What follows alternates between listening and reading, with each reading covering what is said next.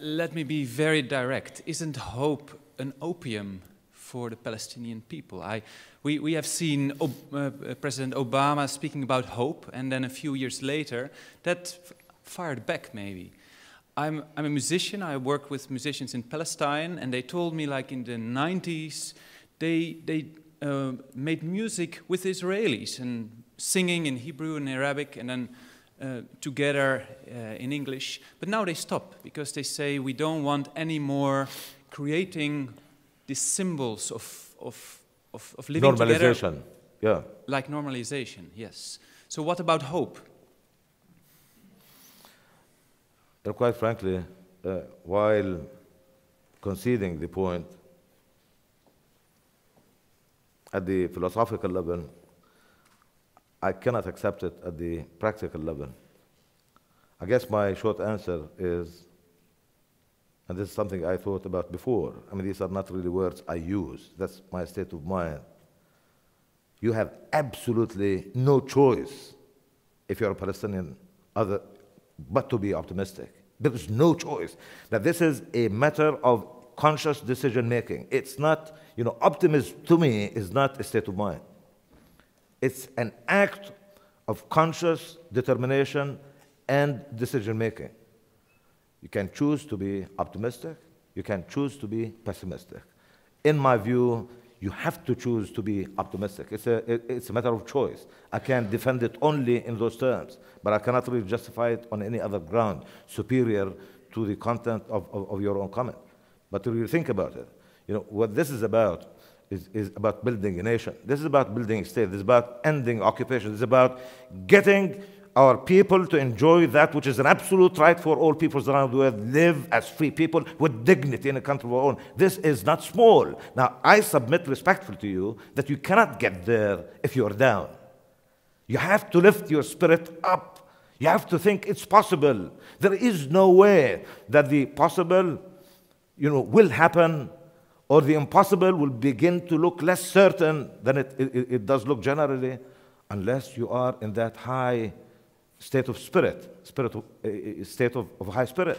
So you really have to first inspire yourself, and if you are in government, obviously, it's a key responsibility of yours to inspire people around you. And if you really fail to do so, that's a major failure, because this is about doing something that's really big. So yeah, from time to time, people, feel down. I mean, there's a lot in the Palestinian context to complain about. There's a lot to complain about if you're Palestinian. There's a lot to even cry about if you're Palestinian. And I do that, but I choose not to stop there. You know what I'm saying? You have to really go beyond. You have to go beyond. You have to really change this reality by defying it. You have to reject status quo by doing something about it and not just complaining about it. Build, project the reality of statehood on the ground. That process itself is rejuvenating. It really builds character, and it really reinforces a sense of possibility in ways that I think can be extremely transformative. We read the Melian dialogue, and what first struck me was its relevance today. And let me give you an example. When I was in Amman recently, I spoke to this Syrian human rights lawyer, and she told me what's happening in Damascus at this moment, where the regime has besieged parts of the city belonging to the opposition and belonging to those people demanding freedom and democracy and justice.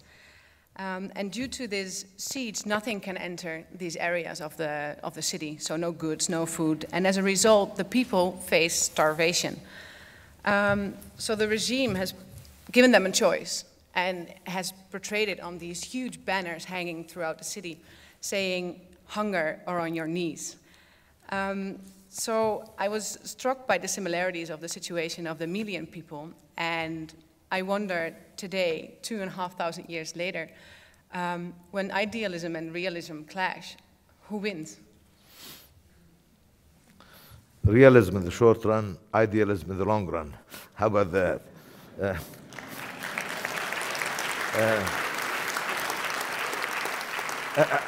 And I think those in power should really keep that in mind. But unfortunately, going back to Rob's point. Democracy, people are not going to be there forever in government. That's a good thing. The downside to this is that they tend to think in terms of quick gratification. You're not going to really find it easy to look at a political cycle where those who are in power are not interested in making a difference and to make it quickly. Now, this in itself is a good thing, but when it comes to international relations, it's a lot more challenging. I mean, in order to satisfy as many people as you possibly can, I think it's really good to get into the job with some sense of urgency, that you really want to make a difference. You really are not going to take forever to think about things. You have already thought them through before you ran for office. After all, you had good idea as to what to do with the taxation regime, etc., etc. So there's nothing wrong with trying to really go for a quick solution as quickly as you possibly can, but of course not at the expense of long-term prospects of sustainability. What I do not understand is, why politicians, not personal to you, in the Fatah party, they always talk about we need to keep hope, we need to keep dreaming. You always go to United Nations, you ask, please give us our country, please recognize us. And you say, you got to dress like you don't walk with, you don't go with the wave, you got to be yourself. And then I ask myself, why you don't take your freedom? Just say we've been oppressed for more than 65 years. You seek for democracy, but here in Holland, democracy didn't come. They don't start with democracy. Democracy come after the rebellion, And you talk about Libya, you talk about South Africa. They already were states. Then they're going to look for their freedom. Yeah. And I do not understand how you can look for democracy before you got a state.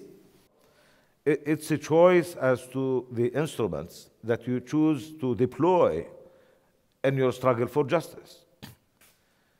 That's the determination that people make.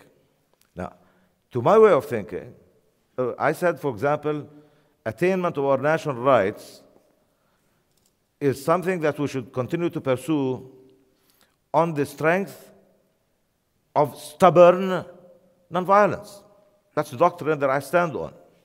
And I think it's superior, and I think in a practical sense, definitely, one can really engage in debate on this, but my own view is that you will find that it has really served our cause a lot better, although I'm for it, again, on grounds of principle. That's a choice that you make. There's nothing wrong with appealing to what international law says. I mean, international law, after all, is that codified set of rules that the world has agreed on in terms of what is permissible, precisely to put brakes on what the powerful and the mighty would otherwise do all by themselves. Is it a perfect system? I was asked a question, did not respond to this before. I mean, it's been there for many, many decades, and I think it's really time to really take another look at it, to really see the extent to which it is adequate for world affairs to continue to be governed this autocratically, if you will, where one country or a select group of countries, because of who they are, can shape outcomes so unilaterally, without taking into account what the rest of the world thinks, the overall sentiment, the sense of the consensus of humanity when it comes to the justness or unjustness what goes on, whether in our part of the world or elsewhere. So, I think that's really a choice that countries make, people make. I'm not really here to really say that I should really force this on others. All I'm saying with modesty is that this is something that I believe is a lot more reasonable. But as I said, I agree with you on something fundamental. You do not just park it there. You don't go to New York or to The Hague or places and seek justice under international law and complain about things without beginning with what you need to do consistent with your own national objectives. Our freedom is not really going to be given to us. It's going to be earned by us. It's up to us to win that freedom. And I think we can win it on the strength of what we do every day. And I believe We are closer to that goal. Every day we succeed in keeping one Palestinian family on the ground where it is. Every day we succeed in securing access by one Palestinian child to a school, or someone who is sick in need of health care, access to health care facility, or safe drinking water. Isn't this about perseverance? Isn't this about withstanding the adversity under occupation? Is it not the highest responsibility facing any responsible government in Palestine to ensure the capacity of our people to persevere and withstand the adversity of occupation? The answer is yes to all of these questions. And I think that's a very important part of resistance, if you will. To resist in this sense is to exist. You can't expect people to withstand this adversity on the strength of speeches or appealing to some ideals in the abstract.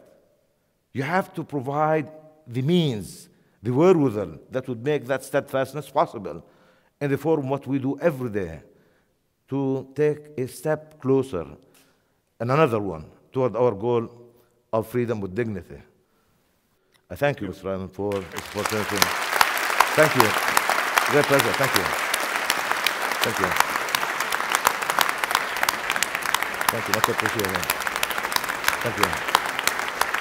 Thanks.